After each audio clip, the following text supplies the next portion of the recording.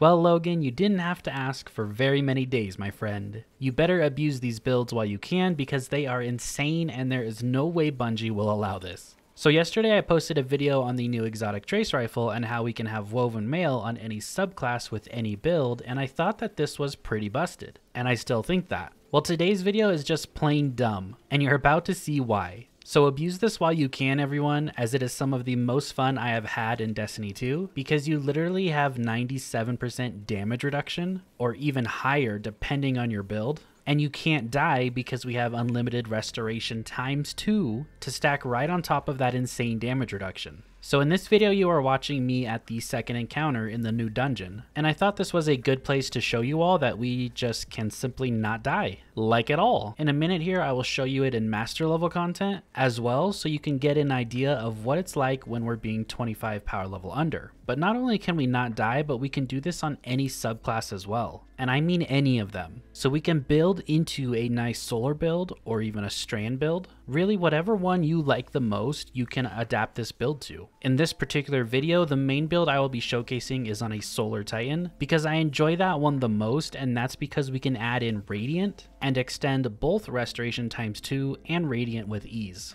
So it's probably the easiest way to play the build, and technically it puts out the best damage with the build because we can stack radiant and surge mods on our boots. But if you want even more damage reduction, like pushing it up to 99%, then you would want to play it on strand with woven mail. But pretty much all the mods would stay the same, and the weapons are up to you. So like you can see in the background, you can use this on any subclass with any sword. And there are some really good swords in the game. I would basically just match my sword based on what subclass I'm using. So if you're on solar, I would use something like the Lament because it has anti-barrier built into it. Or if you didn't want to use it exotic, I would go with the Throne Cleaver because it can do some crazy damage and get incandescent, and that's a lot of fun. And then for Void, you could use the other half because it can get Repulsor Brace on it, and that can play it into a Void Titan build and get you overshields pretty easily. Or you could even go with Heart Shadow because it got updated this new season of Season of the Deep. But I just want to showcase all those swords for you because there's a bunch of different ways you could play this. But we're going to go the solar route, and here's why. Solar is the easiest gameplay loop to accomplish, and it makes for keeping restoration ×2 up all the time. And you could even switch to a special weapon that's a solar weapon. I was using a solar trace rifle,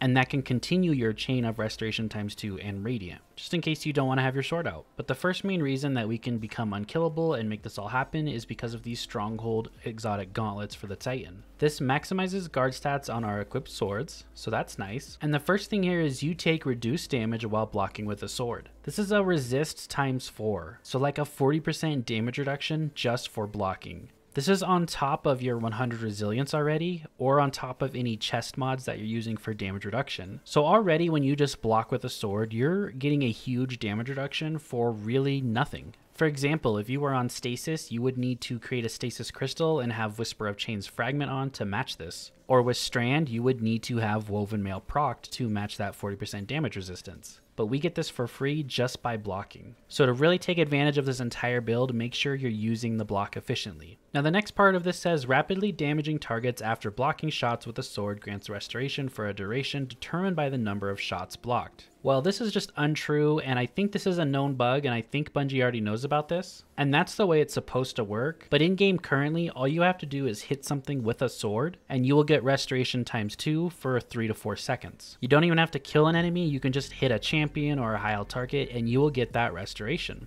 So first off, honestly, if Bungie does fix this to act based on the wording, I still think it's going to be really good because you're going to have that insane damage resistance. You can move in while blocking, or take advantage of a point when the enemies are shooting at your teammates, and all you have to do is block, get close enough to something, and hit them once. So either way, this is still going to be really good, even if it actually works the way the wording says. But currently in the game, it works just by hitting something, you don't even have to be blocking. But what makes this even better on a solar subclass is first off the fragment called Ember of Solace. Radiant and restoration effects applied to you have increased duration. This means instead of the 3 to 4 seconds when you hit something, it actually jumps up to 6 or 7 seconds. So right off the bat, you have a good time of healing. But then when we pair this with a solar sword, so something like the Lament, you can throw on Ember of Empyrean. Solar weapon or ability final blows extend the duration of this restoration and radiant effects applied to you. So now we can boost this ×2 restoration up for 12 seconds, and that's how you can just stand there and block. So you're getting the insane damage reduction, but you also have restoration times 2 all the time, so your health doesn't move.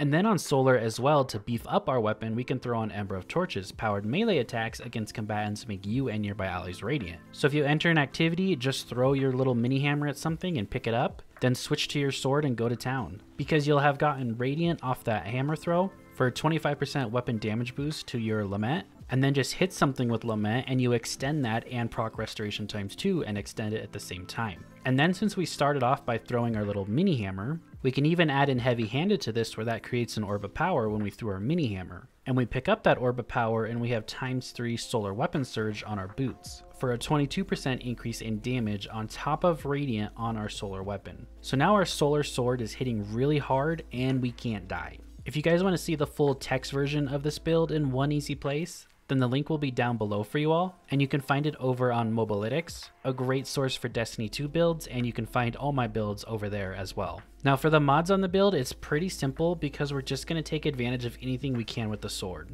So on your helmet, you want to run Harmonic Siphon, so whatever sword you're using can gen orbs of power. And then I was actually running double heavy ammo finder because you do want to always keep up ammo in that sword. You could even run double special weapons with this, so you can always get heavy ammo to drop. On your gauntlets, like I said, heavy-handed, and I also was running firepower to create orbs of power with my grenade. And then I had a solar dexterity mod on just to switch between my solar weapons pretty quickly. On the chest piece, you're either going to take damage reduction if you need it, but in a lot of content, you're not going to need it, so I would take solar reserves or whatever sword you're using to get extra ammo for that sword. And then you can also take Lucent Blade, increase the energy recharge rate of your equipped swords. Just a nice little benefit there for our swords. On our boots, you are going to take triple solar surge to beef up that damage. And then on our class item, you're going to take time dilation to extend our armor charge and our extra damage from those solar surges. I also took powerful attraction to pick up all those orbs if I just pop my barricade, and then also one bomber mod to feed my grenade. For the rest of the subclass, you just want to use Roaring Flames and Sol Invictus. Now sometimes the sunspots will revert the restoration times 2 back down to 5 or 6 seconds, but it really doesn't matter because you're always reprocking restoration times 2 by hitting an enemy, so I found this to be not really that much of an issue at all. And then Roaring Flames is just to beef up your melee and your grenade damage. And the last fragment I would take with this, on top of Ember of Torches, Ember of Solace, and Ember of Empyrean, would be Ember of Ashes. You apply more Scorch stacks to targets. This is for our grenade, and also if you are using something like Throne Cleaver with Incandescent, it just plays right into it. So I hope you guys enjoyed this video, and I hope you found it helpful and learned something new. And I guarantee you this won't be the way this works forever, so I would use it while you can and have some fun with it. There's not a ton of times where we can just go have a lot of fun with swords, so I would definitely use this and take advantage of it right now, because it feels so good to just get in enemy's face and sword them down. Thank you so much for watching, and I'll see you all in the next video. Have a great rest of your day.